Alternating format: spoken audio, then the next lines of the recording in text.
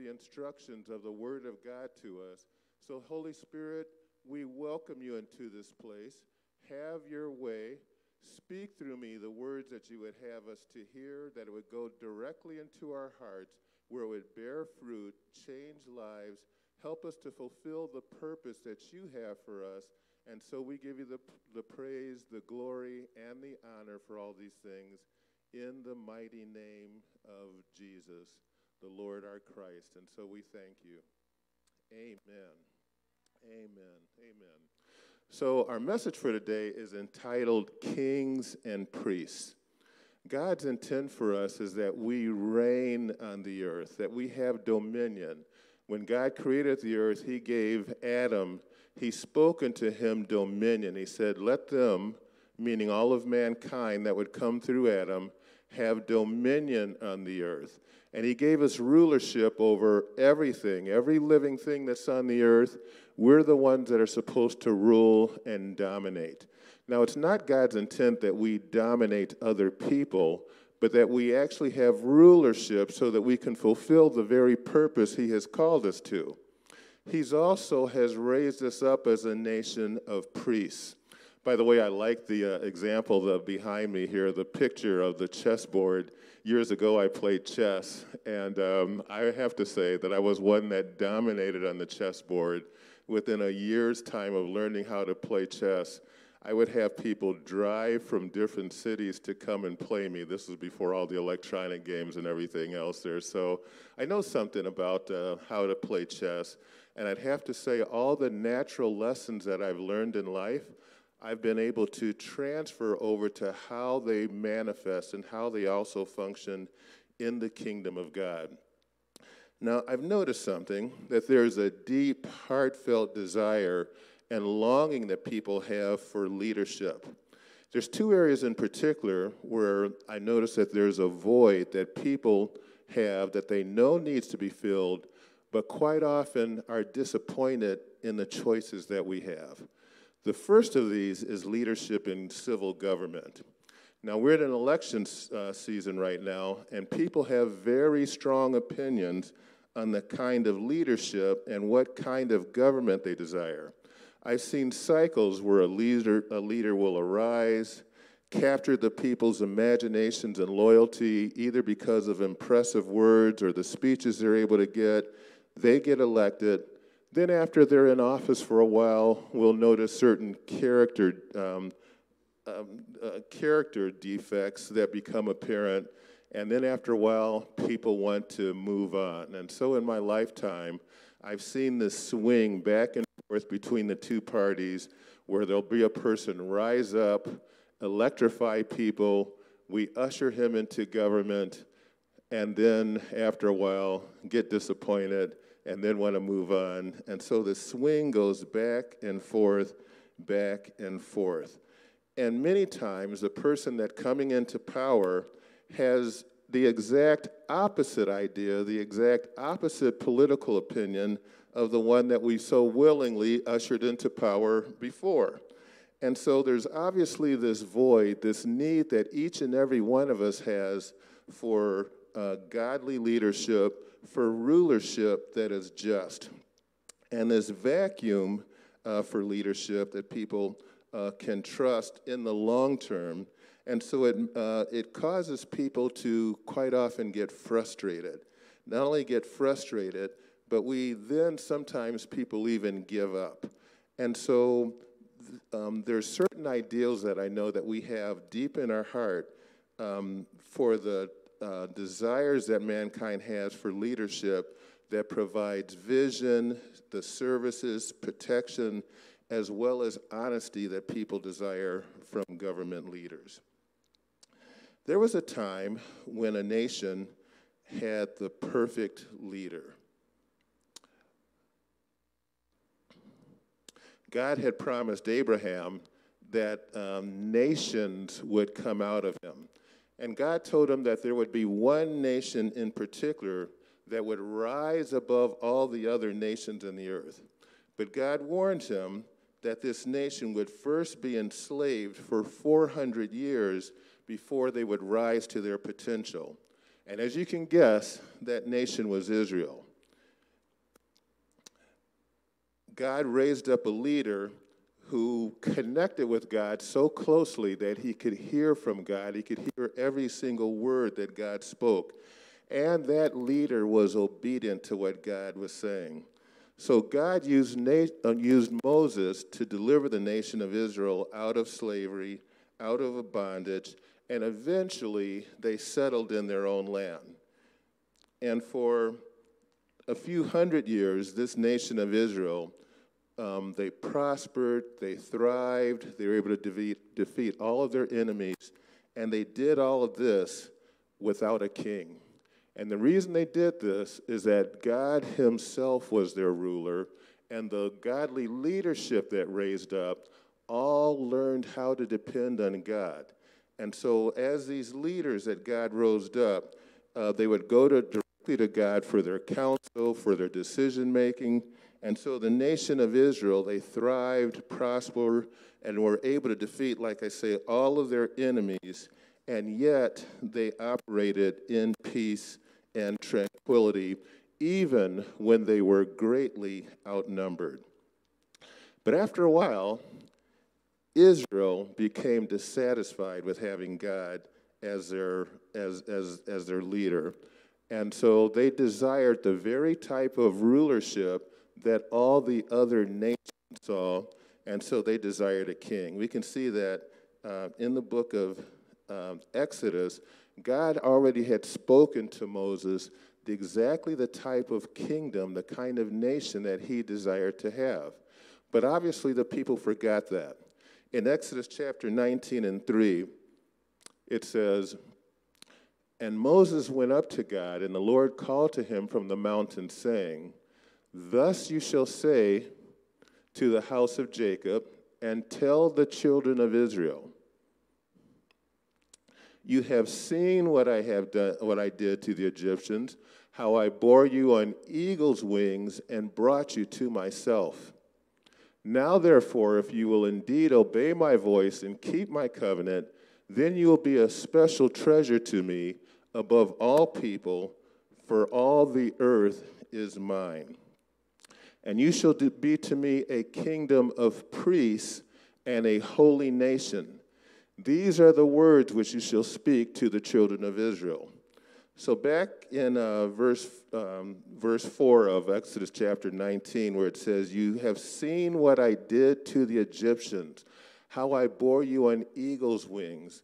God was saying that even when you were enslaved in Egypt and you had no power to come out, you saw all the plagues that come upon the Egyptians, yet none of those plagues touched you that were in the land of Goshen.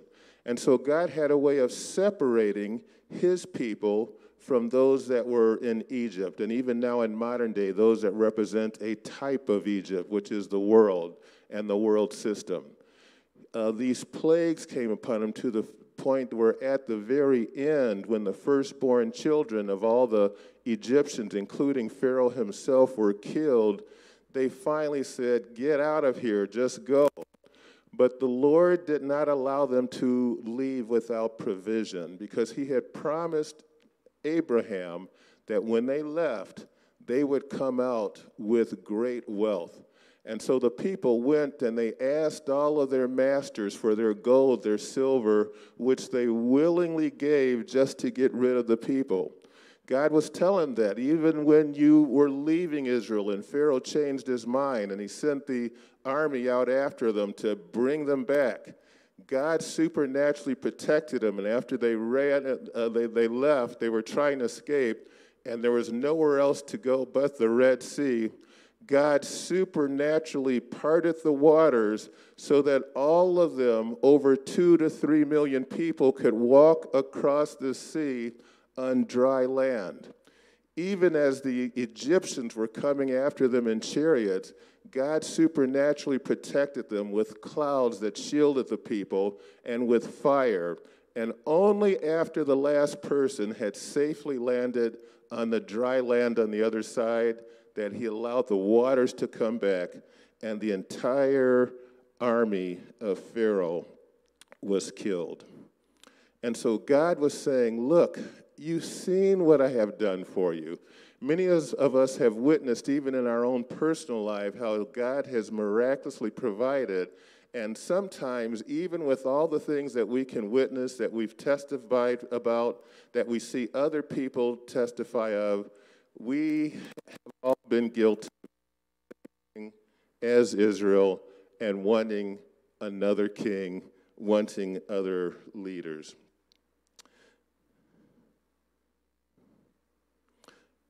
Now,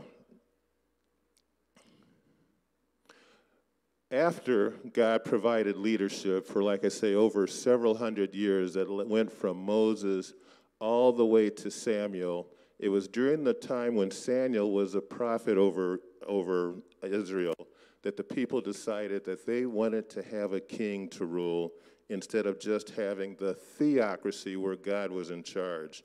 And we can see in 1 Samuel chapter 8, verse 4, it says this.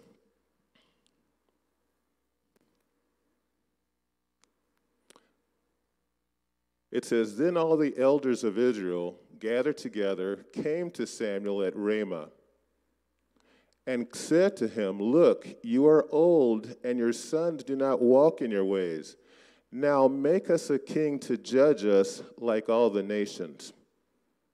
But the thing displeased Samuel when they said, 'Give us a king to judge us.' So Samuel prayed to the Lord. And the Lord said to Samuel, 'Heed the voice of the people and all that they say to you, for they have not rejected you, but they have rejected me, that I should not reign over them. According to all the works which they have done since the day that I brought them up out of Egypt, even to this day, with which they have forsaken me and served other gods, so they are doing to you also. Now therefore heed their voice, however you shall solemnly forewarn them, and show them the behavior of the king who will rule over them.'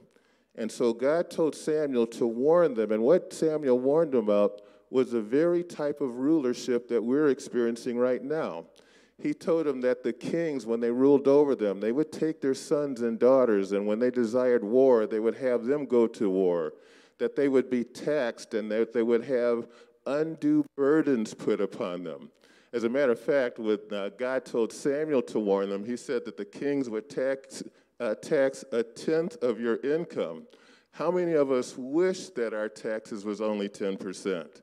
So right now we see that the very words that God had spoken has come to pass. And so they began to complain about the type of leaders and the type of rulers that they had. I've also noticed that there's another vacuum that people have, not just only in civil government, but even in their personal lives. In church, I notice that there's frequently people that will only come to church. They'll only come when their lives are in ruin. Thank you, Manny. As a matter of fact, I was one of those that I waited until my life was in shambles, and then God miraculously delivered me from a crack cocaine addiction.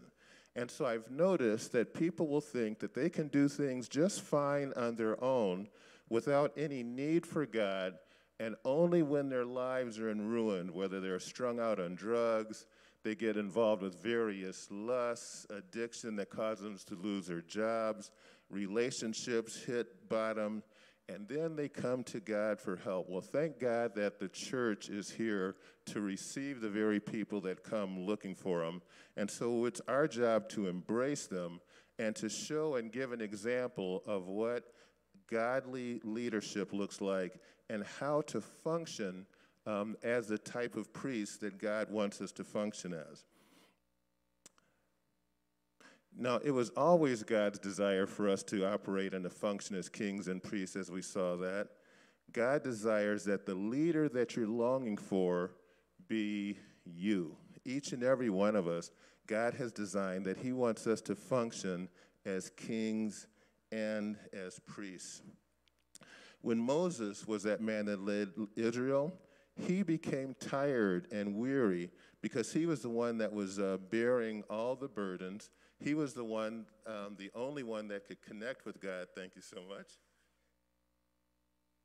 For some reason, these lights just operate almost like a sun on me here, so thank you here.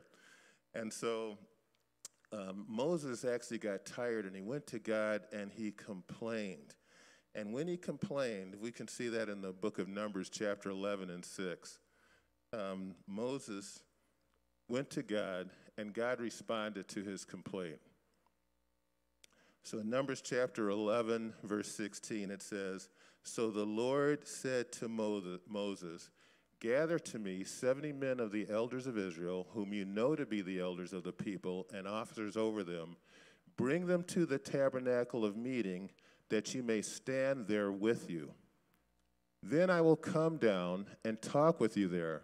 I will take of the Spirit that is upon you, and I will put that same upon them, and they shall bear the burden of the people with you, that you may not bear it yourself alone." So what happened is that as Moses was leading the people through Israel, just like the Lord said, they began to turn back on God, to complain.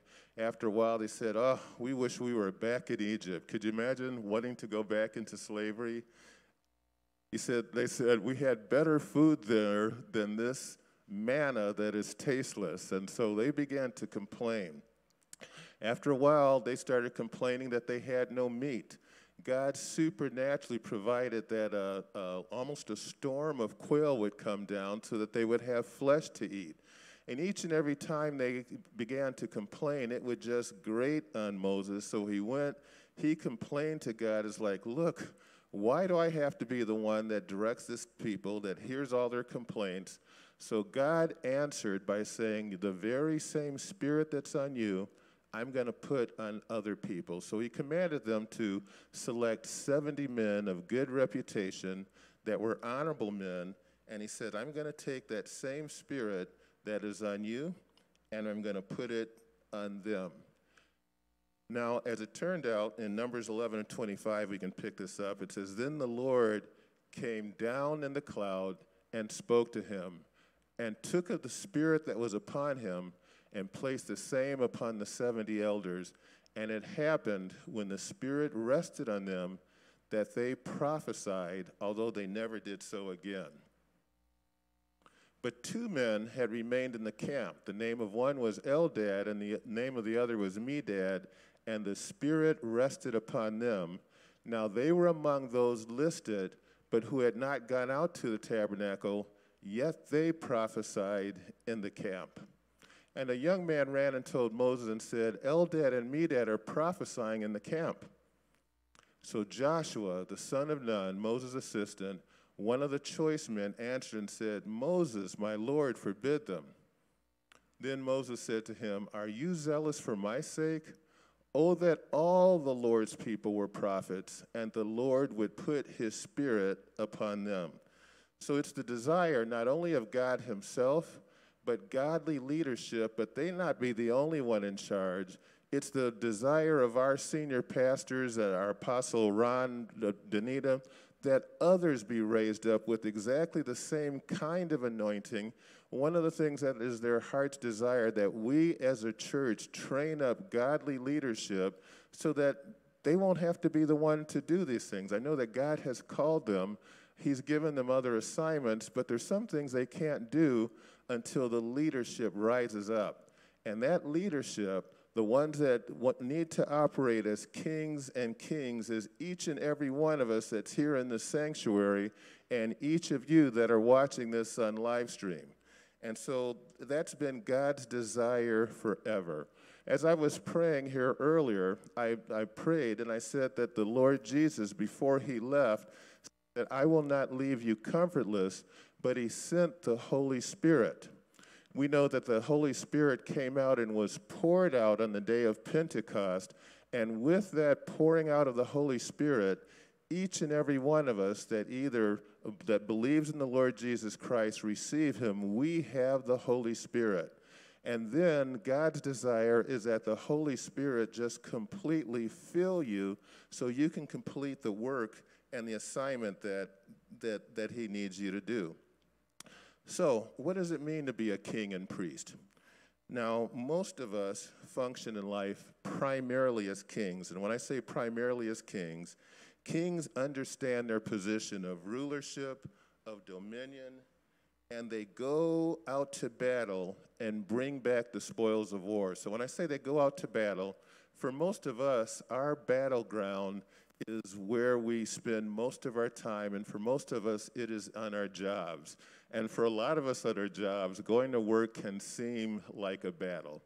I was one of those I mentioned that I only came to Christ once my life had hit bottom. I had gotten strung out on drugs. I was on crack.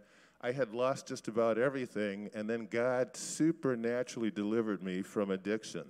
I immediately began to go to the church of the pastor whose house that I received the Lord Jesus and was delivered in. And so as I began to go to church, God began to pour into me. I began to learn the Word, and there was this hunger and thirst for the Word of God that I had, where every single day I would begin my morning by praising, by worshiping God, going to His Word, and there I received the very instructions that I would need to live or to meet the challenges of that day. See, one of the problems with people that are on drugs, even after they get delivered, they still have all the friends, all the relationships, all the people that they used to hang around, and many times those people get them to go back. God would supernaturally give me the exact words, so when those people would come to me trying to get me to participate, I could see that there were demonic forces operating those people, and God would say, "No, George, they're just trying to get you to go back into slavery, to go back into Egypt." And so I would speak out things there that would just grab their attention. They were shocked that I wasn't the same person that I had been. Well, God supernaturally directed me to employment. I started working at a health food store, but there was an issue that I had that, first of all, prevented me from getting the very job that I knew that God had called me to. And that issue was, what do I do and what do I say when I go on a job interview? My previous job, I had lost that job because I had stolen, embezzled things from the company just to support my drug habit. And so I remember praying as I was going there, I says, "Lord, what am I going to do when they ask me what happened at my other job?" And the Lord said, "Well, just don't lie." So when He said, "just don't lie," in my mind I thought, all right, God's going to work it out so that the subject never even comes up. So I go, and sure enough, there I am. I'm meeting with the person who's the manager of the store. And he had already known me because he actually was a customer of the previous place that I had worked at. And he says, "You know, George, I know you work well with people, but I just have to ask you, what happened at your other job?" So where I thought that God would work it out so the subject would never come up, that was the first subject that came up. So I was just honest with him. I said, "You know what? I ended up getting addicted to crack cocaine. I started stealing things to support my habit." He says, "Was it a lot of stuff?" I said, "Yes." He says, "I mean, a whole lot?" I says, "Yes." And he goes, "Well, what are you doing now? I mean, are you going through some kind of program, some kind of NA or AA program?" I said, "No." I says, "God has miraculously delivered me." I actually shared with him my experience about receiving the Lord Jesus. I says, "My AA and NA program is going to Bible study. It's going to church where I receive the Word of God." And he says, "Well, you know what?" And this person wasn't a Christian. He says, "I'm actually tempted to believe you, but I'm going to have to tell the owner about this." I said, "You know what? It's no problem. If you'd like, I'd be glad to talk to him myself." So he said, "Well, give me a few days and then come back." So sure enough, I went back a couple days. And he says, "You know, I really haven't had a chance to talk to him yet." I thought it was strange because he had gotten that position because all the other people had left, and I knew he was working from open to close. He needed help. So after I went and he blew me off a couple times, he finally said, "Look, George, let me be honest with you. I did talk to the owner. We're very reluctant about having someone who's had that kind of an issue work in the store. We handle a lot of money, and everyone that we know who's had that problem, they always end up relapsing." I said, "You know what? Everybody I know that's been on crack relapses too, but I'm different." He looked at me like, almost like, "Who do you think you are?" But anyway, after he said that, and I left home. I was a little bit disappointed because I knew God had supernaturally directed me to that place. And I remember I went to church the very next day, and one of the messages that the pastor of that church had, it came from the book of Malachi, where the Lord said, "Bring all the tithes into the storehouse, and prove me now herewith if I'll not open up the windows of heaven and pour out such blessing that you're not able to receive it."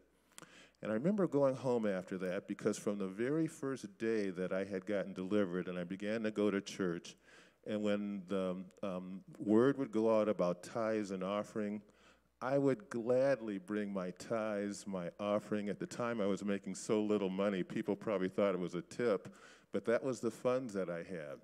And so when I heard the word of God, I remember I went home, I says, "Lord, you said that if I were to give, you're going to open up the windows of heaven, pour out a blessing I'm not able to receive."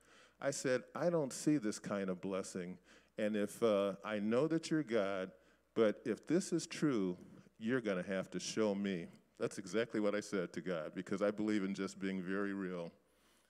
I remember the very next morning, it was just shortly after 9 o'clock, and I got a call from the very health food store where the guy had blown me off, and he says, "George," he says, "I just got through talking to the owner, and he changed his mind." And he says, "You know, if you feel good about hiring that guy, why don't you go ahead and hire him? I think we should give him a chance." While he was talking to me on my call waiting, there was the owner of the place that I had gotten terminated from for stealing and embezzling. He called me up, offered me an opportunity to come back. I said, "Lord, you obviously have to have a sense of humor. I'd have to have a clone to work both jobs." So by operating in integrity, God opens up, and I found that God is true to his promises, to his word. When he said, "Prove me now," he was saying, "Put me to the test." And I found that the word of God isn't just true because it's in the book. When God says, "Put me to the test," he wants us to test him. And that's what I did. I said, "Lord, if this is true, you're going to have to show me." And God showed up big time. You see, God is no different now in the 21st century than he was with Moses and with all the other miracles that we see in the Bible. And so, first of all, I began functioning as a king. Within a year's time, I began working there. And after a year and a half, in fact, before that happened, I remember there came a time, initially I was working there Monday through Saturday, and then after a while they made a decision that they were going to be open on Sundays. Since there was 3 of us that worked there, we decided that we would alternate on the Sundays. So I remember, because we opened up at 12, I would go to church, and I would go to church, praise and worship would be going on, and just like here at the Carpenter's House of Worship, the praise and worship team would just usher us into the presence of God. And on the Sundays that I would have to go to work because I had committed to do that, I'd be praising and worship, but then I'm looking at my watch knowing that I had to go and open up the store.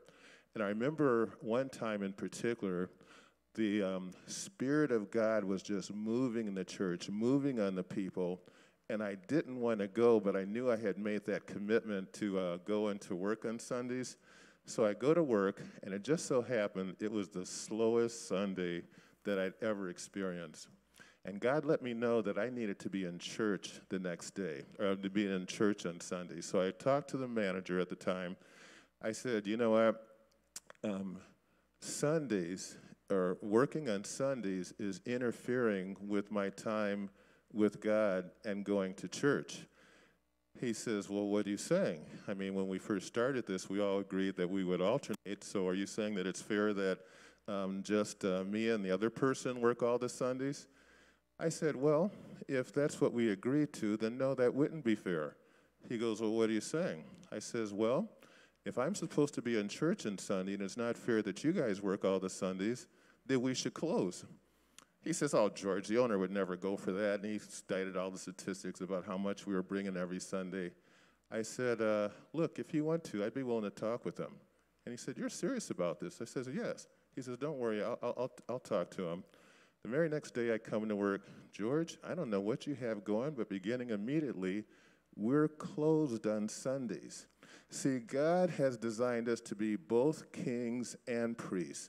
And so God used me, just a baby Christian at that time, but because I stood in what the God was telling me and what the Spirit of the Lord was speaking to me, God changed the policy of that place, and that's God's desire for each and every one of us. It's also God's desire that as we come to church, we don't remain a baby Christian. So when I came, I really was not a churchy person. I told you I had been out in the world and everything, and so I came to church because I knew that that's where the Word of God was, and I knew that I could get instruction that I couldn't get on my own. So as they called for volunteers, I just did whatever. I began ushering. When they called for people who needed to clean the church, I showed up there to clean the church. Gradually, in fact, within less than a year, the pastor at that time asked me to teach. I said, me? What do I have to teach these people? They're the ones that helped to pray me into the kingdom of God. But I can tell you, I remember the very day that God had dropped this ability to teach into my spirit. Never went to school to learn how to teach or do anything. But in one day, I realized that God had given me this gift, and it was 2 weeks later that our pastor asked if I would teach our adult Bible study. And after first, thinking that he was nuts, and he says, no, George, I prayed about it, and I know what God said. So sure enough, I began teaching the class. The very people that I pointed out that had so much more knowledge and experience, immediately, like they would come afterwards, I've been saved for years. I just never heard anyone bring it out like that. So I began to serve. I operated our bookstore, other things, and so gradually God began to elevate. So the first thing we have to recognize is that all of us come from a position where we have to start from somewhere. We come actually as babes in Christ. In 2 Chronicles chapter 7 and 13, it gives a scripture that many of us are familiar with. Whenever we see problems, whenever we see issues, and we're wondering, why doesn't this person or that person do something? God has commanded that the responsibility for changing situations, first of all, begins with us. And so it says, when I shut up heaven and there's no rain, or command the locusts to devour the land, or send pestilence among my people. By the way, pestilence is sickness and disease, very much like the coronavirus.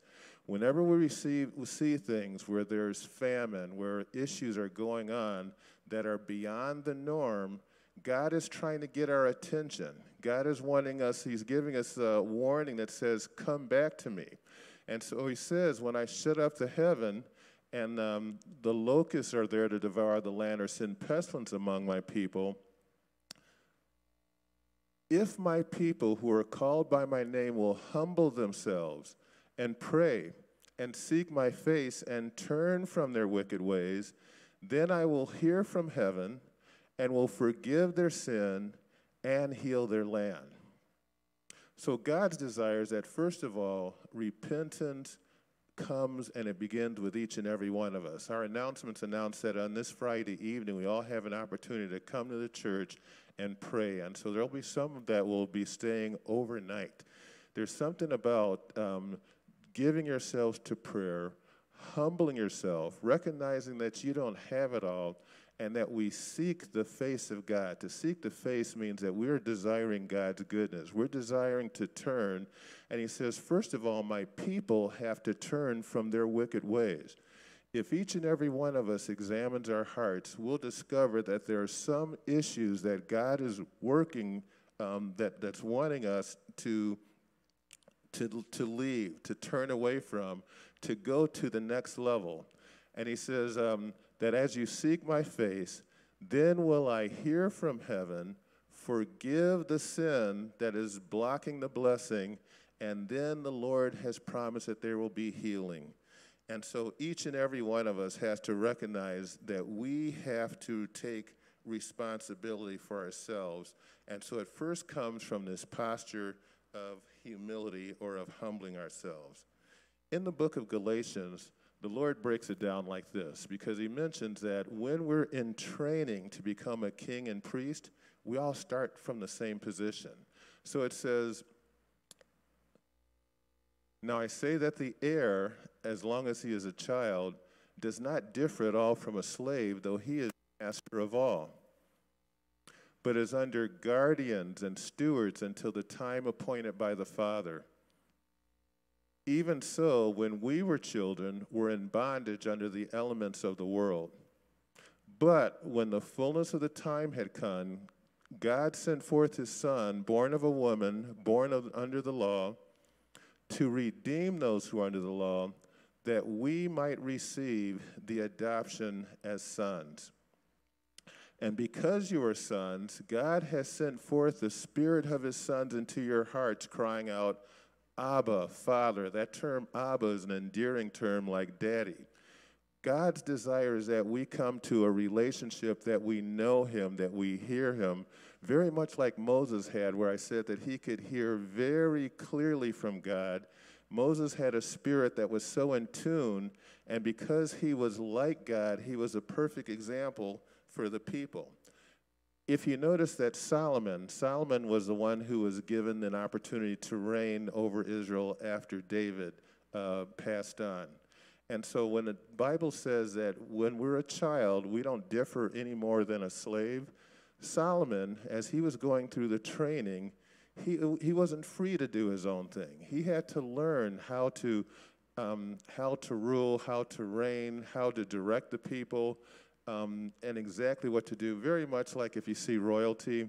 I remember when Prince Harry was younger, and his older brother, and of course they were the ones under guardians and tutorship.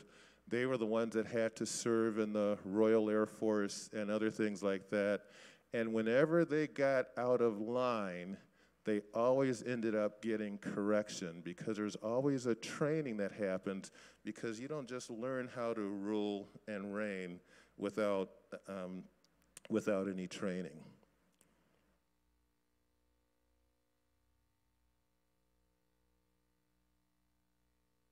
So when Solomon was in this position, and finally David passed on, Solomon knew that he was the one, and Solomon dedicated the house of God. David, his father, had provided everything that was needed. Solomon sacrificed a sacrifice that has never been seen before or since that time. And so with that sacrifice, God was very pleased. And so God came down to Solomon, and then he asked Solomon, "What is it that you desire?" And so in 2 Chronicles 1, beginning with verse 8, we see that, take it up, it says, "And Solomon said to God, 'You have shown great mercy to David, my father, have made me king in his place. Now, O Lord God, let your promise to David, my father, be established. For you have made me king over a people like the dust of the earth in multitude. Now give me wisdom and knowledge that may go out and come in before this people, for who can judge this great people of yours?' Then God said to Solomon, because this was in your heart, and you have not asked for riches or wealth or honor or the life of your enemies, nor have you asked long life, but have asked wisdom and knowledge for yourself, that you may judge my people over whom I have made you king. Wisdom and knowledge are granted to you, and I will give you riches and wealth and honor, such as none of the kings have had who were before you, nor shall any after you have the like." So the very first step that we have to ask, in the book of James it says, "As any of you desires wisdom, let him ask, and God will liberally pour out on him." As you can see, Solomon asked for wisdom, knowledge, and God poured out liberally, making him the wisest person that ever lived.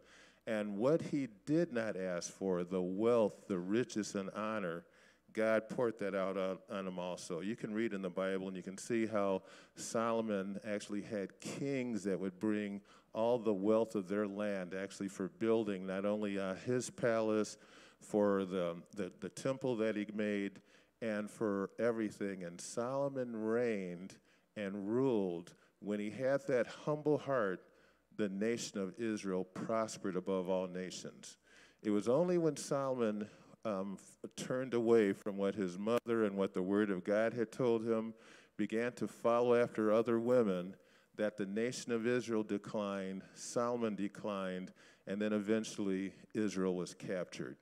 But one of the things it says is that because wisdom and knowledge are granted you, I'll not only give you that, but riches, wealth, and honor. Now, one of the things that we have to understand as a king, God's desire is that we all have abundant provision. That's the riches and wealth. And that abundant provisions means that we have to understand how to manage it, how to utilize it. Just like I mentioned that none of us comes into the house of God knowing exactly what to do, but we all have to go through a process of training. And so many of us that are here are already signed up for what I call on-the-job training. I notice that many of us are already serving in the house of God. One of the things that the Bible talks about, especially in 1 Corinthians chapter 12, towards the end of those, it talks about different gifts, and not everybody has the same gift. But one of those gifts is the ministry of helps. One of the things that I've discovered, when you're trying to find your place, you're trying to find your position, just begin by helping wherever help is needed. There's almost always going to be a call goes out, look, we need help, volunteers, whether it's to take down chairs, set up chairs, whatever it is. I found that just by helping where help is needed, it's amazing how once we have a heart to help, God uses that to funnel us into the very area where he's supernaturally gifted us, because he's the one that already knows what the end is going to be. He told us that he said, look, the plans that I have you are plans of good and not of evil, to give you a future and a hope or an expected end, which means that a future that is much better than your present. And so what happened is we enlisted the ministry of helps. It's amazing how God then begins to supernaturally guide, lead us, and as other positions come up, it's amazing how it makes way for the new people that are coming in. And that's actually God's plan, that as new people come in, they go to work, they go to help, and all of us then begin to learn how to function as kings and as priests. Not only did God mention that we were supposed to be kings and priests in the Old Testament, in 1 Peter chapter 2 and 9, God reiterates that, because now we have the Spirit of God in us. And because we have the Spirit of God inside of us, God himself can supernaturally direct us. And he tells us that we are a chosen generation. Now that word chosen generation means that God foreknew, he selected us exactly for the time that we're on the earth right now.